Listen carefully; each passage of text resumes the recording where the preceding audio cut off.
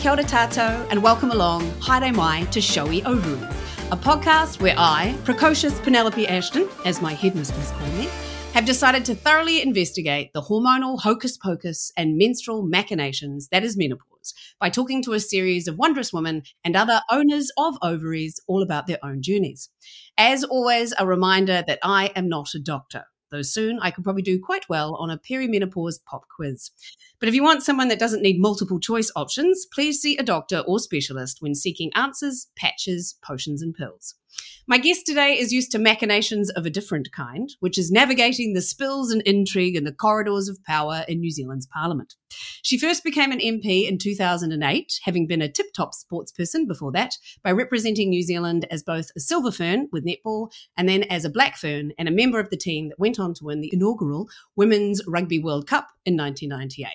But she shot to super global stardom through a viral video of her cloaked in a rainbow jacket as Parliament rang out with song through a very moving rendition of Po Kari Kari Ana to celebrate the passing of her private member's bill that legalised, finally, same-sex marriage in New Zealand. And it certainly made me cry. So please welcome true wahine tour, Louisa. Oh, tēnā koe, Penny, tēnā koutou katoa. What an introduction. I'm really honoured to be here today to talk about a very, very important issue for us wahine. Absolutely, absolutely. I've got an even better introduction after that, so just stand by for that one. Absolutely. So do you feel like that was your biggest achievement, passing that bill? I think that I've had incredible privilege in my life. I think the honour of representing your country, firstly as a silver fern, so being selected and then the first time you ever hear the national anthem being played. And then when I was in the Black Ferns, I had the privilege of leading the haka. Oh, wow. Yes, and then I've had the privilege of serving New Zealanders as a Member of Parliament. So that for me, they are all about representation and also about using my voice, I guess, to reinforce our identity as a country and then to compete on an international stage. And to be able to do that is, you know, that is the defining feature of my life. And I've been incredibly blessed because I've had parents and whānau members in my community actively support and encourage me to actually, firstly, I guess, have the dream and the belief that I could do those things. And then when I've been and got there, all I've tried to do is play to the best of my ability and to use my voice for to bring about good change in the world, which is marriage equality. And now for me it is talking about things like menopause. Fantastic. And making sure that our needs are understood so they can be better met. Yeah. You know, I've had a lot of privilege as well, but yeah, that is privilege, but it's also steeped in hard work on your behalf. So it's not just about that. I think it's about your commitment and your drive and your pushing to succeed. So well done. Oh, Don't diminish yourself around that. Now, so we had a wee chat in Parliament, as I do. You do that much more often than I do. I've never done that before, about menopause. So you invited me to come and have a talk, and you had a cross-women's group meeting, and we had lots of fabulous MPs. And yes, congratulations to the male MPs, indeed, for turning up to that. So what was the motivation behind that? Well, isn't it interesting how worlds collide? And so I have to acknowledge you. You are a leader in bringing menopause to the public. Right. And so I want to acknowledge your voice and your commitment to doing that. And when I think about why we had that conversation in Parliament, I mean, let's all be very clear, it's been a very challenging year. We have had hardly any opportunity for discussions in our Parliament. The 25th of November, I'm not sure if everyone knows, but it's the UN Day for the Elimination of Violence Against Women. And then there's 16 days of activism as we lead to the 10th of December, which is International Human Rights Day. And so for us, it was an opportunity as women to come together. We all wore orange that day, or most of us tried to, because Orange the World is all about providing hope for a world where we live without sexual violence. But I think for me, it also symbolises a world where we live, where our needs as women are met by the system, by the health system. And so the reason we had that conversation was the week before, some of us had gone to the UK High Commission for a breakfast, and we have opportunities to engage with the High Commissioner, and in this case, the Deputy High Commissioner, Sam Pass. And I arrived and I was having a hot flush. And it was bizarre because I just could not. And then they opened the doors and I just said, I'm having a hot flush. And Sam said, wow, we've just we've got an inquiry before our UK Parliament on menopause in the workplace. And I was like, oh my God, really? And then she said, yes, and we have a policy. And it was from that, I guess, disclosure, and then Sam kind of building on it, we decided to have this, take the opportunity where we had our Orange Day to also have a guest speaker and a breakfast. And you're right, we had 12 MPs turn up, including 2 men, Glenn Bennett and Greg O'Connor, and we have to acknowledge our men. Both of them post have just said, oh my God, that was amazing. We learnt so much. How come other men aren't here? Why don't men know about this? And I'm saying, well, actually, we all need to, and this is the beginning. So that's how it happened. And yes, you were amazing. And now everybody wants to do something more. Like, right. What more can we do? And we probably will leverage off the UK inquiry. And I've since found out Australia have started an inquiry. And it has very much been about the impact within the workforce, because I didn't know, but 900,000 women apparently in the UK have been displaced as they've gone through menopause, because after working in an area for, say, 20 years, they've then had all these issues, and some of them have been sacked and fired because they've been seen to have been incompetent, or they've had these behavioural issues in the workplace. And actually, underlying all of it has been the fact they're going through menopause and not being appropriately supported in the workplace. There's no policies. And as you've already highlighted, GPs are not prescribing or, well, actually diagnosing to prescribe to help women through what is a normal biological process. Yeah, and it's absolutely. now unacceptable, right? We've got to do something about it.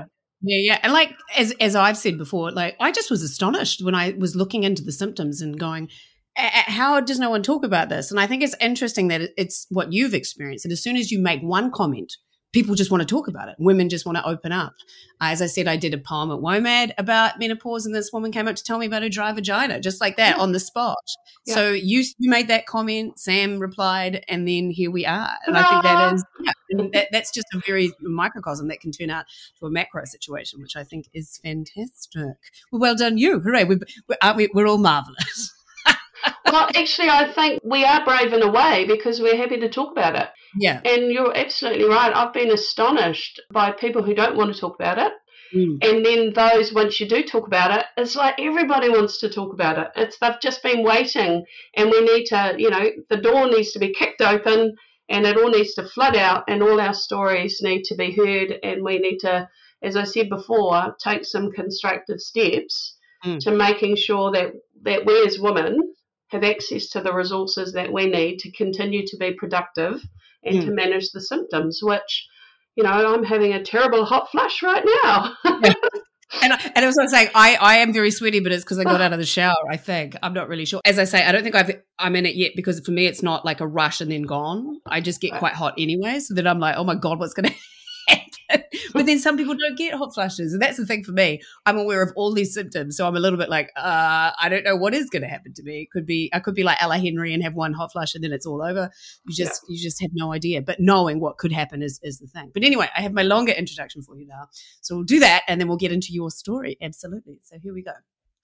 Louisa Wall grew up in Taupo and is of Ngāti Tūwhare Toa, Ngāti Hine-Uru and Waikato ancestry. She was just a little bit sporty, chosen to be a silver fern straight out of school at 17, and then 6 years later, in 1995, she became a black fern and a World Cup holder. She was inspired by watching rugby with her dad, and also probably inspired to tell those who told her that she couldn't play rugby anymore at the age of 5 to suck it. She has a certificate and diploma in sport and recreation and a master's of social policy and social work. I think sometimes all those letters after you get confusing, but very flashily educated anyway. And she worked in the health sector before coming onto the Labour list in 2008, falling off in the 2008 election and then heading back in 2011 when she won the Manurewa seat. She has been incredibly effective in Parliament with LGBTQI+ issues, with sport advocacy, period poverty, transgender rights, safe spaces around abortion clinics, because of course there fucking should be, working on banning revenge porn, holding foreign nations with appalling human rights records to account, and basically being an outspoken Amazon for social justice. Even though that has meant horrific abuse, death threats, and intense pressure, even from members of her own party. In 2015, she married her longtime love, and recently she's been just a little bit menopausally.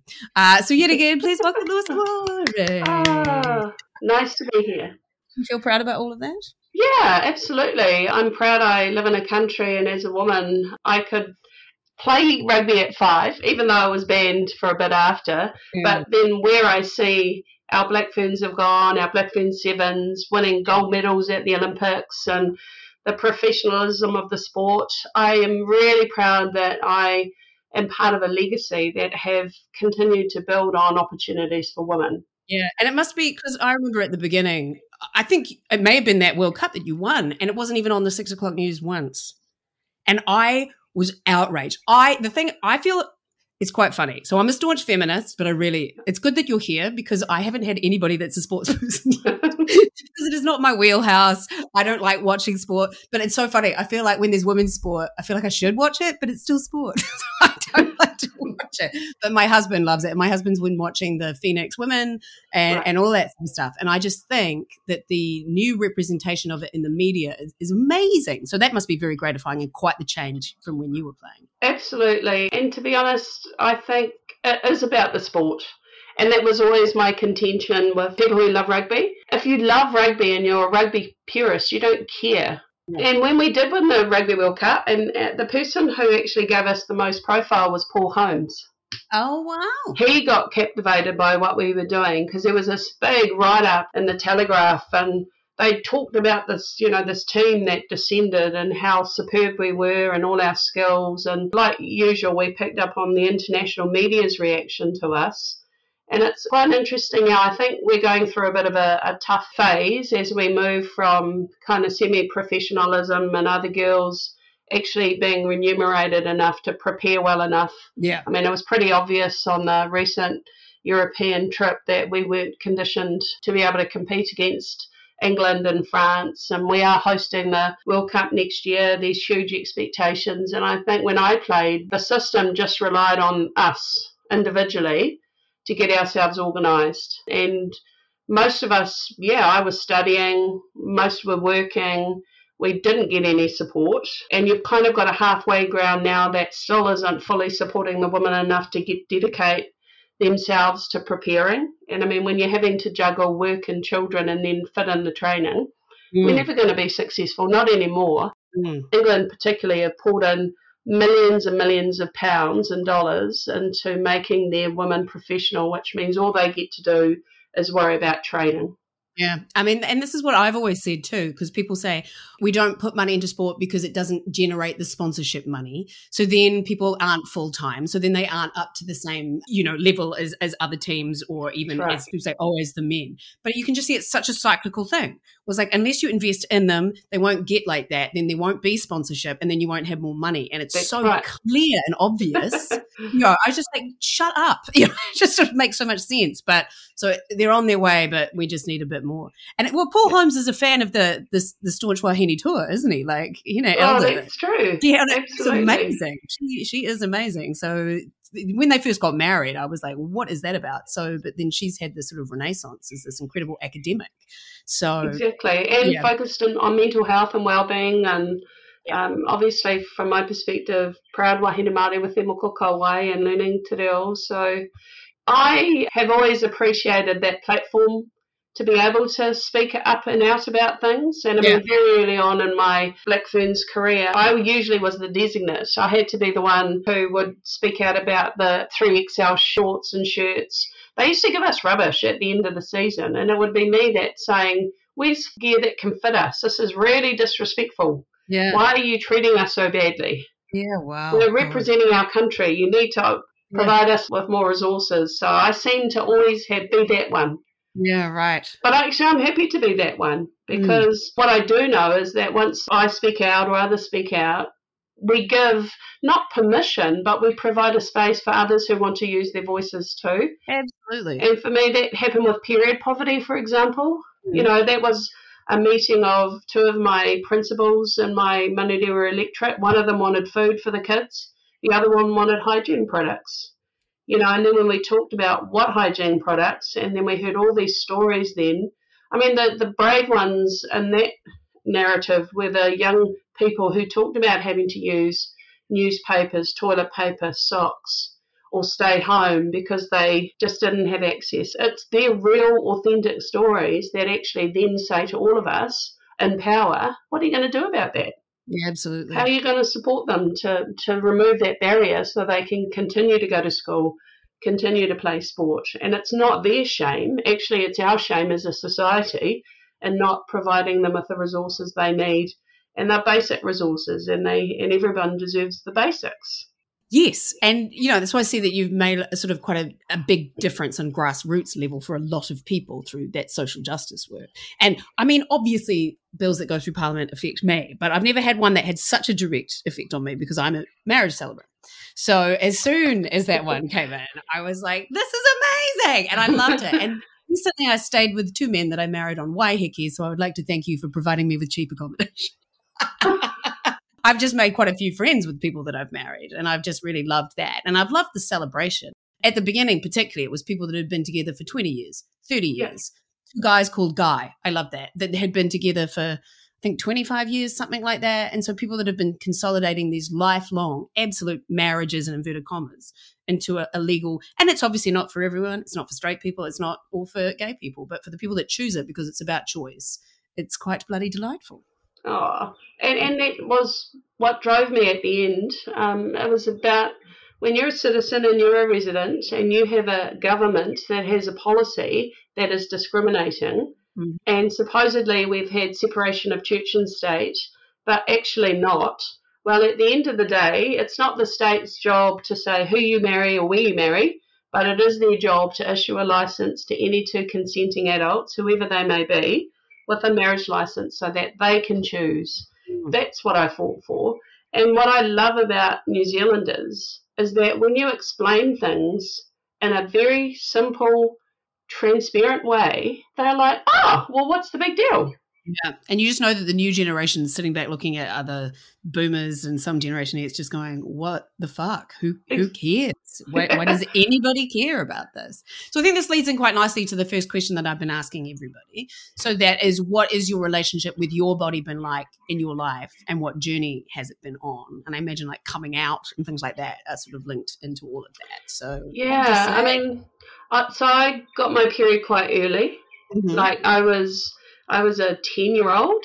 I think I was too. And I remember getting my period. My mum used to call it her mate or our mate. Okay. And I remember there were times where, because we shared water. I don't know if anyone else did, but I'm the 4 children and we had baths. Oh. I'd have my bath after my mum sometimes. But there were times when she said, you can't use this water, because she had her mate. Right. And so if I had my mate, can't share the water. So I learnt really early about being clean, and she always used to have buckets, and I know my mum won't mind, but back then there weren't readily accessible period products, so she had a bucket of, I would say now, rags, old towels and things that she used to have, and that was, because I was born in the 70s, and I'm happy to share, but that's what we used. Wow. And my periods were really frequent. Like I used to ovulate every 3 weeks. Oh, wow. And so I had to go on the pill as like a 12-year-old to control my periods. Wow. So did I have accidents when I was young? Yep. I remember playing soccer one day, wearing the white shorts and having accidents. So I had to learn really early about how to manage my periods because I was playing a lot of competitive sport. Yeah. And was that difficult, like when you were on the world stage and things, or was that easily? Not when you take the pill, to be honest, it does really moderate. And then when I got really fit, sometimes I didn't menstruate at all. And the other reality for me, I know there are cultural issues about using tampons, for example, but for me, that was the best method of controlling my periods. I don't know about that. Oh, because of the insertion. So some young women do not use, they will only use sanitary napkins or pads. Right. I never used a pad. I just thought I wanted it inside. No, and I mean, that remains an issue. I mean, there are still some young people women from cultures who don't. Right. Okay. Because it's linked to presuming virginity and purity and that sort of stuff. And that is still a challenge, I think, for some of our community. But again, we don't talk about these things. But through period poverty, I learnt about it because I also tried to access the products that the cups and wanted to run a pilot through one of my high schools. And that's when we got into all these little cultural dynamics amongst different Pacific and ethnic communities. So it wasn't just as simple as that. And is a cup considered an insertion? Yes. Right, okay. Right. And then I've always been in tune with my body, I guess, in terms of particularly rugby because of the contact aspect of it. Mm-hmm. But I used to love the feeling of when the body's been hammered. Really? And yeah. And I think, I did actually, because you learn the potential of your body through contact sport. You learn what you can do. And, I quite liked the dull ache after a really hard game because it meant I'd used my body. And, yes, I have had trainings in my lifetime where we've been pushed so hard that I've vomited. Yeah, so I have always, I guess, when I played, fully tested the extremes of what my body was able to do. So you enjoyed the power that your body had? Absolutely. Always enjoyed that. And so, sharing tampons and with teammates, if you found out you had it and you didn't have it, that used to just be normal. So I think in the sports teams I've ever played in, having periods and managing our periods was easy. We all just used to talk about it and share stuff. But when I've now transitioned out of sport, obviously, I mean, I stopped playing competitive sport when I was about 30. Mm-hmm. But in this whole menopause domain, I've not really had a sit around with people and talked about, as you've highlighted, libido issues, dry vagina issues. I suffer from this thing called paresthesia. Mm-hmm. Now, for people who don't know what paresthesia is, it's when you get tingling in your extremities. And for the last, 6 months, I wake up in the middle of the night and I've just got wicked pins and needles. Right. And it's a symptom of menopause. Yeah. And who knew? Jump back a bit too. So did you know anything about menopause beforehand? No. And I mean, I think women have suffered in silence. Mm-hmm. And absolutely. I think some women have talked to some women friends, but not in big groups. It's like you shouldn't have to suffer, actually. And we should talk about these things, and we should be finding systemic solutions to make sure that we're not disadvantaged going through this natural biological process after many of us, I mean, I've not had children, but many women have, and we've contributed to our societies via procreation, and now it's our time where society has to midi and uffy and support us until we get out of it, because apparently once you're through it, life then is a box of birds again. Yes, you get your energy back, some people have said. So now, your mother didn't talk about it? She didn't talk to you about it at all? Not until I've started talking about it. And I've said, hey, Mum, did you suffer from this paresthesia? And she's like, yes. And she used to have to sleep, and sometimes she'd have to put her hands up. And really bad flushes. And really bad, before I have dealt with it via a marina, essentially going back on the pill, I used to have these floodings where blood would I'd have big issues about blood just coming out of me and needing to change and not being able to manage it with a tampon. And that happened to my mum terribly. Never told you about it at the time? No. Yes, no. It is crazy, isn't it? It's like, it's this whole other world that you just are astonished that has been deprived from talking about when it's such a basic biological function. And to hear that it was tried to be dealt with in the past with clitorectomies and things like that. Oh, I know. And lectures and... Yeah. And it's to say, what medical ailment that afflicts man have they just tried to chop their dicks off about? Not too many, I imagine. No, but I also think, for me, there's still this shame about everything to do with our wombs and our vaginas.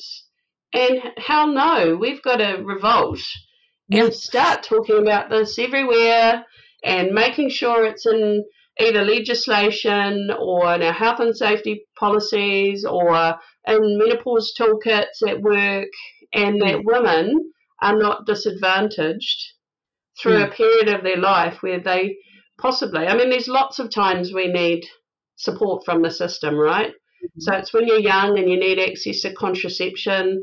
It's when you may have fertility issues and we need access to clinicians, but maybe surrogacy services or services around helping us procreate. And then within that context, issues like endometriosis, and I've had that too, by the way. What? Full jackpot. And so there's this whole kind of lifetime of need that we have. And actually, probably if we were really serious, menopause is just one of the issues. Yeah. That we all need support for. But it's one of the issues that we all go through. Yeah, exactly. I've been very lucky with my periods, but I'm going to go through menopause. So to me, that's why it should be, all of that's important. But this is just something that everyone has. So why the fuck isn't there more about it? So that's how I sort of, that's what's astonishing. Oh, yeah. And then I think we then all realise that we have sexist systems that don't meet our needs, and they never have, and they won't until we change them. Absolutely. It's just like racist systems or homophobic systems, and this is what we're dealing with. But what I know is through the collective voices of women who share the stories, and they're authentic, real stories, we can change the system. And obviously for people like me, if we can, we must. So how did menopause start for you? Menopause started for me through that essentially flooding, just the blood being so overwhelming that I couldn't control it. How old were you? I was 47 when it started. I'm 49. I turned 50 in February. Mm-hmm. And I kind of put up with it for almost, this is terrible, but almost a year, where I just thought, oh, well, and then went to a specialist. Then I got access to technology that said, oh, you've also got cysts, and I've previously had an operation because I had endometriosis, and then I had a marina in, and then it's from there that it's just, whew. So the symptoms at the moment are mostly the paresthesia, as I said, the hot flushes. I've had a few times where I've had heart palpitations, but I've got a number of things on the list of 34. Yeah. And I won't go through all of them, but it's quite difficult because I still don't feel like I'm fully supported. Like I'm not on hormone replacement therapy, for example. You want to be? I'd like to some of the symptoms alleviated. And so, the next step for me is working with my GP to find out where I am. Apparently there is a menopause test. It's like and to find out whether I do need some estrogen and then in what form. So I'm still on the journey now of being fully aware of what is now available to me to help me better manage my symptoms. And how did you come to that? Like, so was it going to what was the specialist? Was it a gynecologist? Or? I went and saw a gynecologist, but I had to have surgery. Right, okay. So, but that was sorting out that issue. Yeah. And I've had other issues, and I've got, but not you have menopause, and this is the full range of things that could happen to you, and actually this is a better way of A, diagnosing you, and then B, treating you. So no one said that to you? No. So you just self-diagnosed from doing your own research? Yes. Yeah.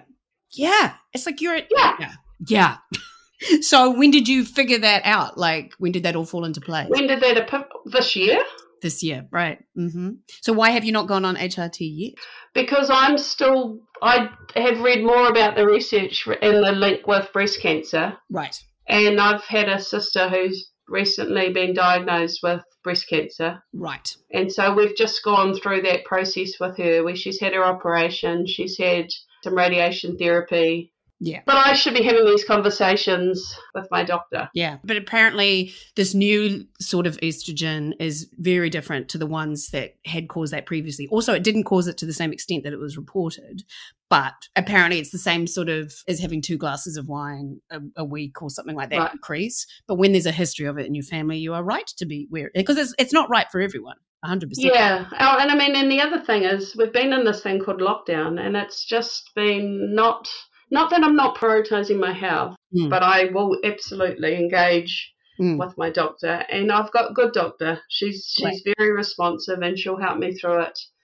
And I'm going to ask you some questions about, actually, given these symptoms I've had for the last couple of years, why haven't you asked me if I'm going through menopause, given, I'm over 45.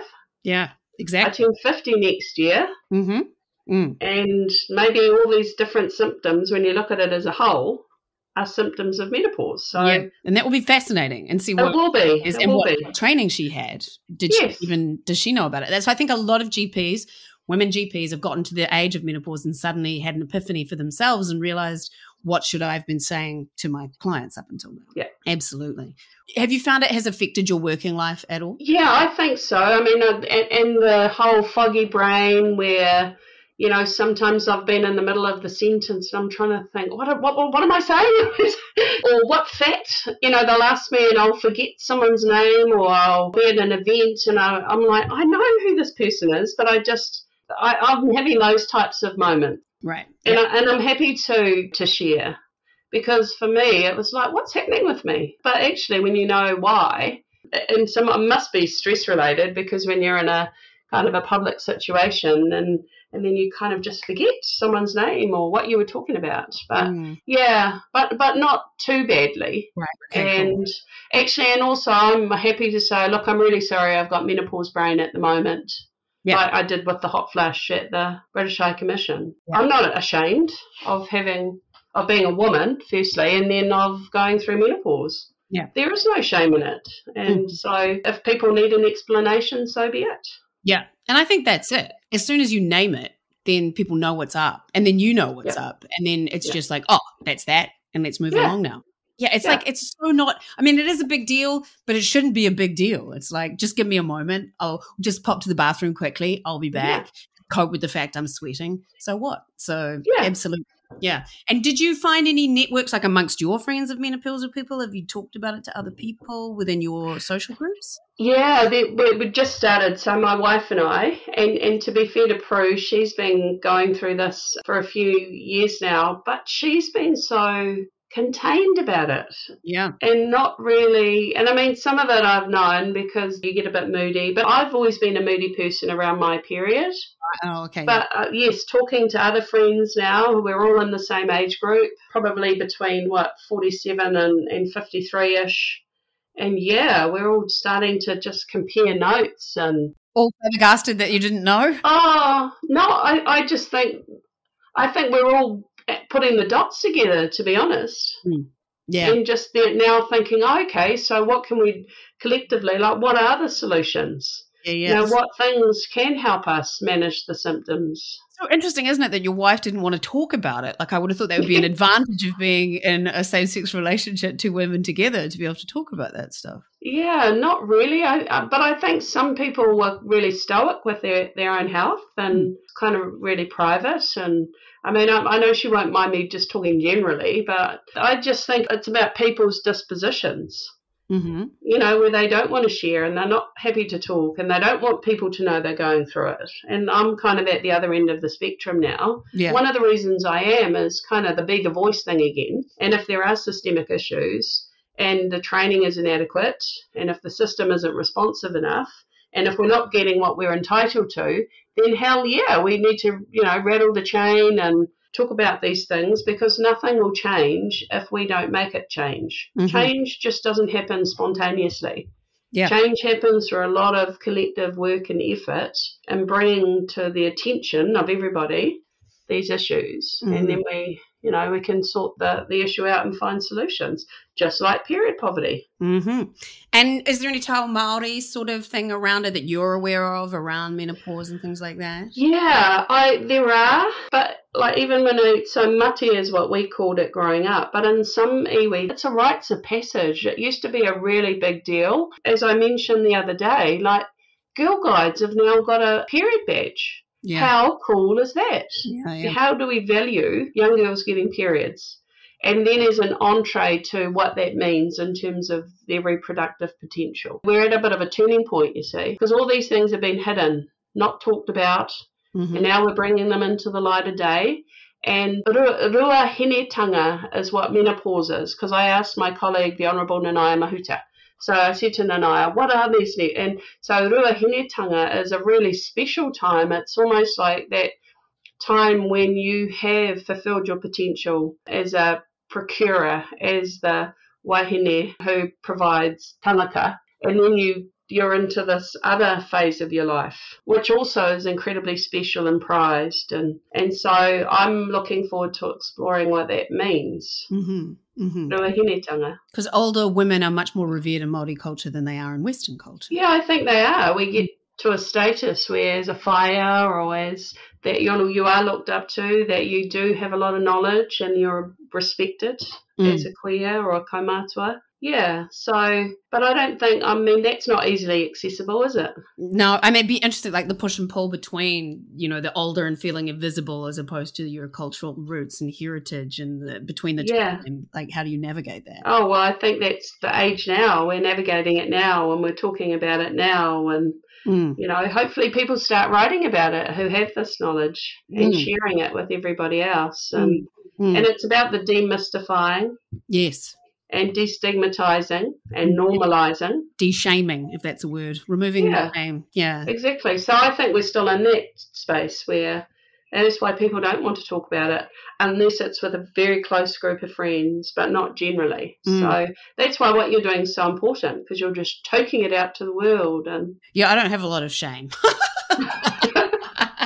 So it's why people can come with me on that journey. It's the thing about which I'm really appreciating that way. So is there anything else that you wanted to talk about at all around menopause? I mean, we've covered quite a lot, or anything you were thinking? Yeah, for me, it's just getting it out there, what those symptoms are, so that people can know really, like I wish I'd known 2 years ago. Absolutely. I won't say I've been through 2 years of hell, but it's been really uncomfortable, challenging. It hasn't been the easiest. Yeah. Yeah. But I feel like there's this big light at the end of what for some people is a really dark tunnel. Yeah. It's really sad to read that women get depressed, they get suicidal. And in fact, in the UK, that's really kick-started it, where we have had a death of a woman. And then what's also sad is like her husband is like, I wish I'd known. Yeah. There were all these signs and symptoms. And to be fair, that's what one of my male colleagues said the other day. You've given me information that I didn't know about. Yeah. And I think our men and partners generally want to better support those people that they love. And so the information we're talking about isn't just for women. Absolutely. It's for all of us. And it is excellent that you're looking to get access for all for HRT, because as I said when talking to Parliament, and as Carolyn Harris said, it's all well and good for middle-class women with access to the internet and information, but there's other women that are just stoically getting on like they always have, but whose lives could be made so much better if they had access to things. So good one on all of that, and kia kaha getting that up and running. And can I just note, it was a cross-party women's group, so the Commonwealth Women Parliamentarians, and I kind of wear the IPU, which is the Interparliamentary Union hat, and I'm on the Bureau of Women Parliamentarians, but it is cross-party, so with Nicola Grigg from the National Party and Ingrid Leary from Labour, and we had Jan Logie there from the Greens, and Minister Tinetti was there, so I actually feel like the people who needed to be there were there for us to take this forward as a parliament together. I mean, that's the beauty of the cross-party women's group. We find issues that we can get consensus on, because if we all agree, there are no issues about getting it through the parliament. And that must be because a lot of the time politics seems to be just bashing your head against a wall. So it must be quite nice to just know that you're making real change for women all over the country and trans men and trans individuals. So that must just be, something that's very satisfying. Well, it is satisfying because then you just focus on the kaupapa. Yeah. Because politics isn't about the kaupapa sometimes. Yeah.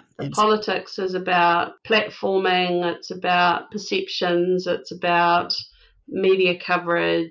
So much about media coverage. Yeah, whereas when we all just agree on something because the kaupapa is something we all support, then there is no politics in that. We just progress, we find a solution, we all agree to it, we progress it, we can get things done. Yeah. And you can get shit done.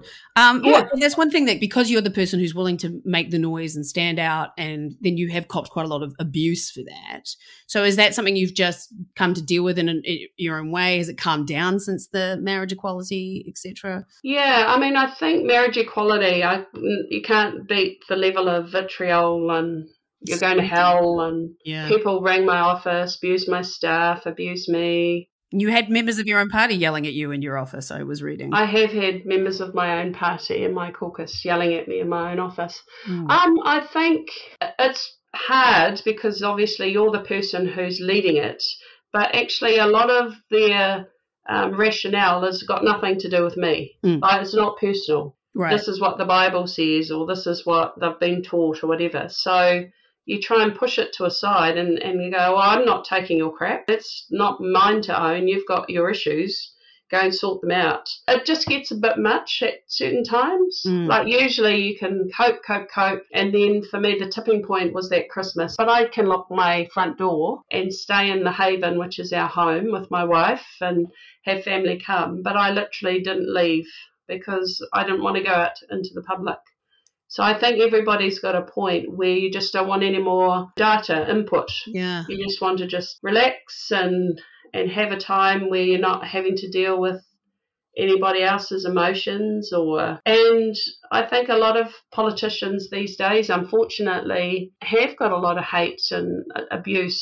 And I just call it abuse. It is. And I name it and I say to people, you're being abusive. Yeah. And actually it's quite interesting because when you call someone an abuser, actually people don't like it. Yeah. Yeah. And they actually do back off and go, oh, I didn't mean to say it like that. And it's not like, no, what you've said to me is abusive. I'm not taking your abuse. You can have it, go away. I'm not going to engage with you anymore.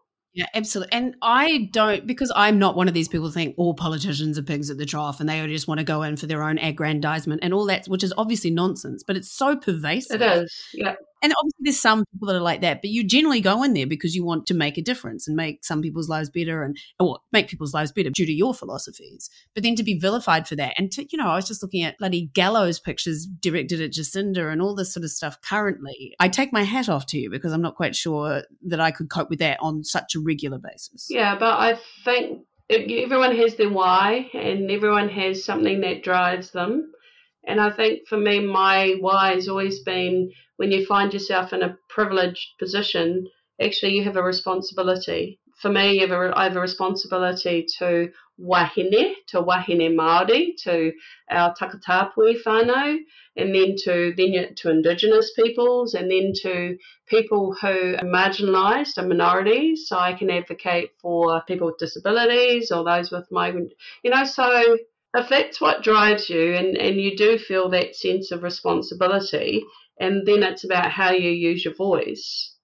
Actually, all that abuse does not detract you. And my psychology is the more abuse I get, the more I'm committed to doing it. Yeah, well, it's like Oscar Wilde, it's better to be talked about than not talked about at all. So if you're actually being talked about or complained at, you're making a difference and you're visible. Well, hear, because that type of ideology is what drives me. I think for other people it might make them stop and they reach a point where they can't do it anymore.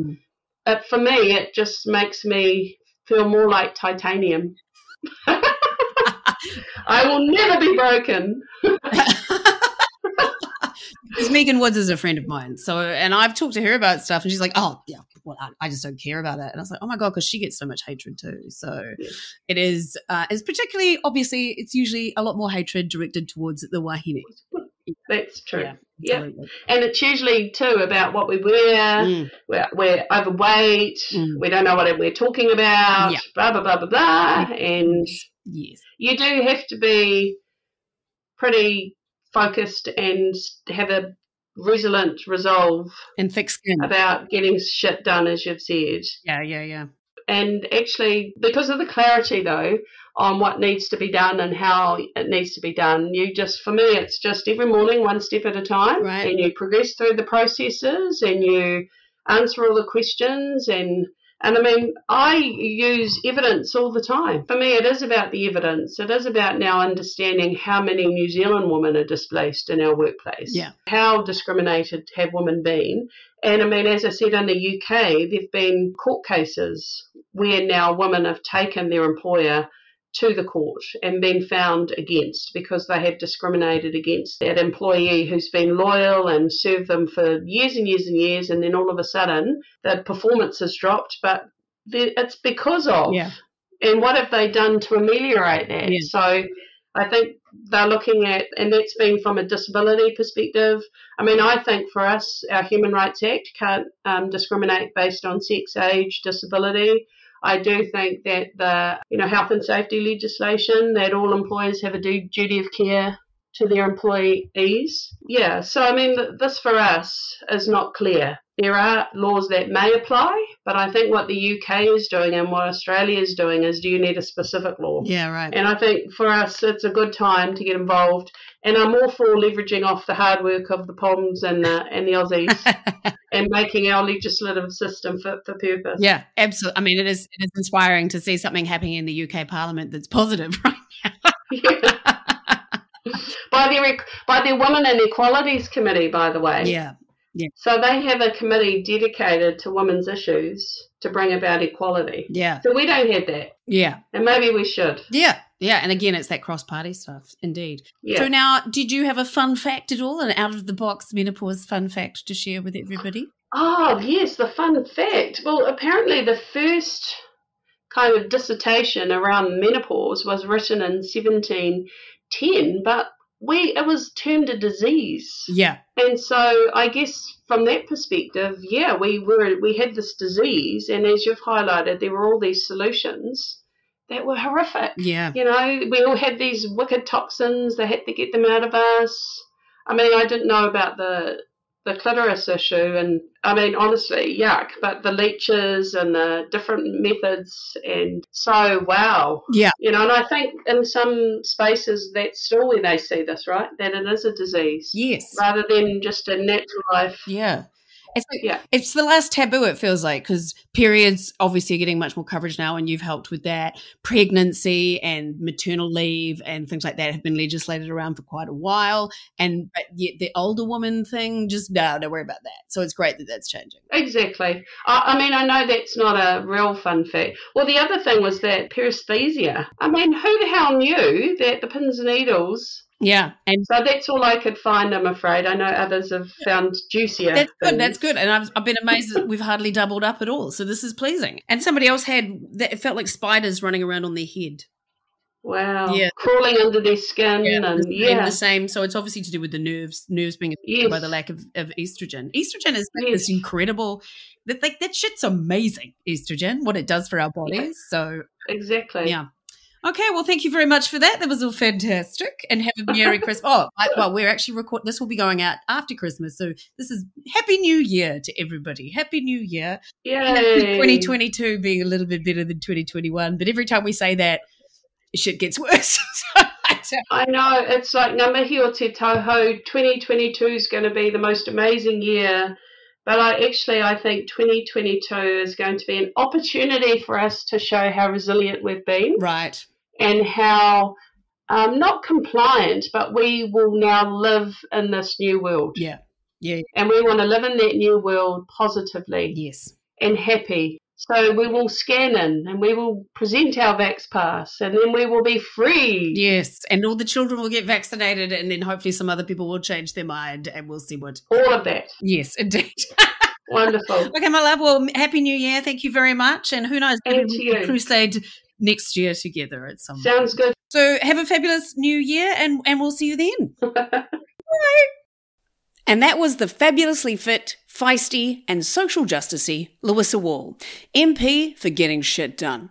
And watch this space as to which shit she gets done, which sounds wrong. But menopausal changes are in the wind, and not just from an aging digestive system. Do you know what? It's funny. I used to be so prudy about anything to do with that sort of bodily function, but then I have developed diverticulosis, and I am distinctly less so. But enough about my colon. Back to menopause. So that was the final episode in season 1 of Showy Ovaries, my first ever podcast, which was born of lockdown boredom, but really an incredulity at the array of menopausal symptoms that slam into our lady parts with seemingly absolutely no warning. And to that I say, fuck off, fuck you, and the times they are a-changing.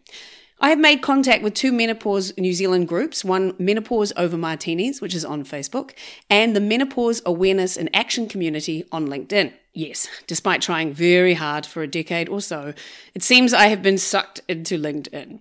But they are great resources and also have a wondrous communal sensibility that you can tap into. I've just found them to be really welcoming and just so committed to getting the word out there as well, because again, couldn't believe that they didn't know what was happening to them. So again, the best way to get more information out there to more people is to share this podcast. I am coming back in 2022 with season 2. But before that, there's going to be a bonus podcast, which will be the Showy Ovaries Live at Bats. And this is going to be recorded on January 28th as part of Listen to This Live Podcasts Festival. Tickets for the show are available now at Bats with my special guest, the hilarious comedian Samina Zaira. If you felt like you wanted to help contribute to the continuing of this podcast, then head along to my Patreon, and that's spelled Patreon. So if you Google that and Showy Ovaries, you'll find me. And hello to Virginia McCabe for suggesting I literally spell that out. She's one of my greatest fans, so hello to you. And thanks heaps to my existing Patreon heroes and sheroes. Also, like me on Facebook, follow me on Twitter and Instagram. Hey, give me 5-star reviews on Spotify and Apple Podcasts if you want. And look out for my shows coming up at the beginning of the year. Olive Copperbottom at Q Theatre in Auckland, maybe, Omicron permitting.